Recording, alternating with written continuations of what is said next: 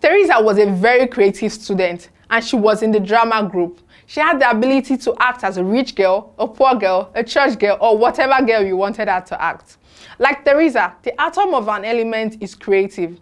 It has the power to attract electrons and to lose an electron. Yeah, it does have the power. The power of an atom, of an element to attract electrons to it to become negatively charged is called electronegativity.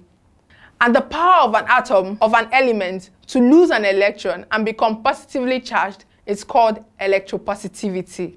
Yeah, that's interesting, you know. Today, we have learned that electronegativity is the power of an atom, of an element, to attract electrons to become negatively charged, while electropositivity is the power of an electron, of an element, to lose an electron and become positively charged. Hope you enjoyed today's lesson. See you in the next one.